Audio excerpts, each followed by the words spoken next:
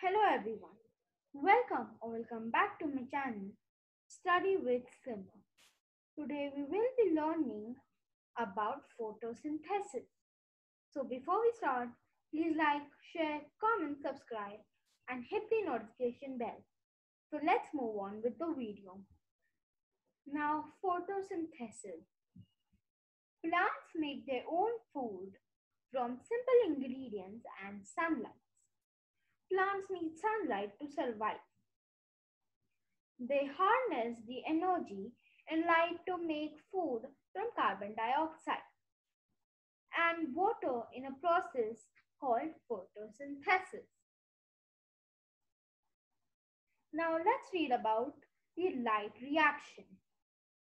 Photosynthesis is a chemical reaction that combines carbon dioxide gas and water to make a molecule of glucose. The glucose is the plant's food and is sent around the plant to provide the energy it needs. The waste products of the process is oxygen. Now, where does this oxygen go?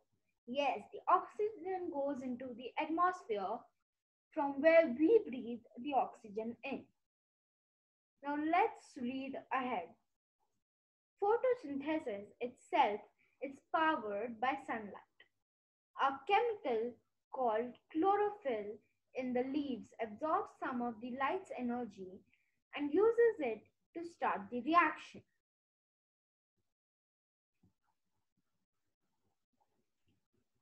Now let's read about the leaf. A leaf is a plant's solar panel. It is flattened to create a larger surface area to catch as much as sunlight possible. The light shines through the surface of the leaf and photosynthesis occurs in the cells inside. Water arrives from the plant along a vessel that runs down the center of the leaf. Carbon dioxide comes into the plant from the surrounding air through pores called stomata on the underside of the leaf. So yes, stomata were the pores we learned about in the video about plant tissues. Now, this is a diagram of our leaves. As you can see, these are the chloroplasts. These are the palisade cells, which means the column-shaped cells under the upper surface are where most of the photosynthesis takes place. Vascular bundle, as we learned, xylem and phloem. Lower epidermis, upper epidermis, spongy mesophyll, water loss, and guard cells. Now let's read the equation of photosynthesis.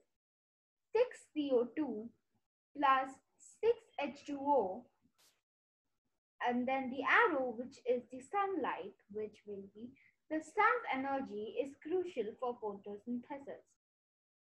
C6H12O6 plus 6O2. So if we write it in words, it will be carbon dioxide plus water, then the line which represents sunlight, glucose plus oxygen. Now this is also a leaf. Now the chlorophyll in the guard cells causes them to respond to light and open the stomata on the leaf. Carbon dioxide from the air travels into the leaf through the stomata by diffusion.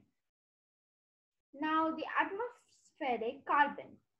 During photosynthesis, carbon atoms are taken from the atmosphere. These atoms are the building blocks of all organic compounds in both plants and animals, which eat them. Now, the oxygen, which is the waste product of the photosynthesis, leaves the leaf through the stomata by diffusion. Now, let's read about chloroplast. Yes, chloroplast is very crucial for photosynthesis. The chloroplast is the organelle where photosynthesis happens. Now remember, our organelle is the organ inside a cell.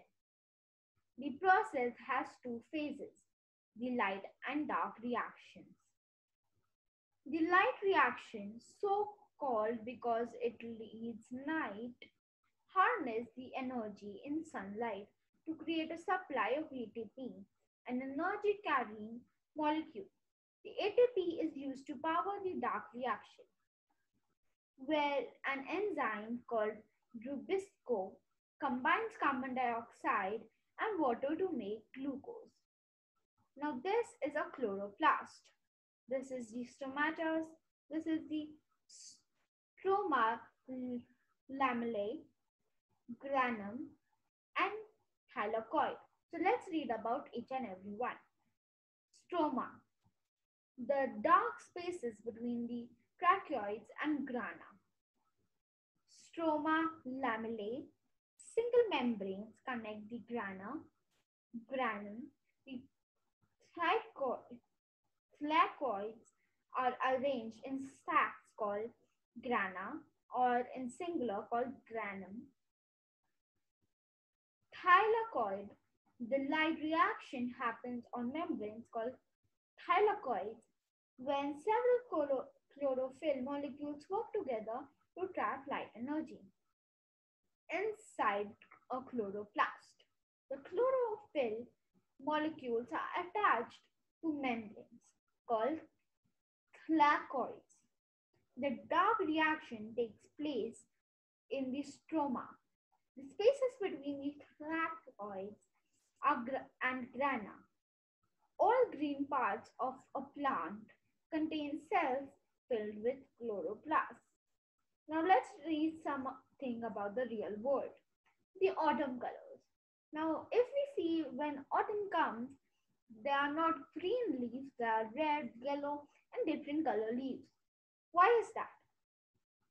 Deciduous trees drop their leaves in winter when it is too dark to photosynthesize efficiently.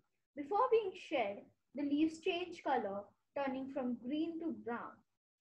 This change is due to the chlorophyll being absorbed by the plant for use in the next year. The atom colors are formed by pigments called carotenes that are left behind. Now let's read about the absorption of spectra. This graph shows the wavelength or colors of light that are absorbed by the chlorophyll. The dip in the middle shows the yellows and greens are absorbed less than reds and blues. Now let's read about the chlorophyll itself. The chemical pigment chlorophyll is what makes the plant look green. Each chlorophyll molecule absorbs the red and blue light in sunlight, using its energy to power photosynthesis and reflects the rest back. So what we see is the green light that is not used by photosynthesis refracted black. So this is what a root is. Now here water moves into the root from the soil due to osmosis. Thank you for watching. Hit the like button, subscribe and hit the notification bell as well.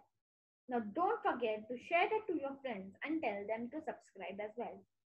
I will meet you in my next video.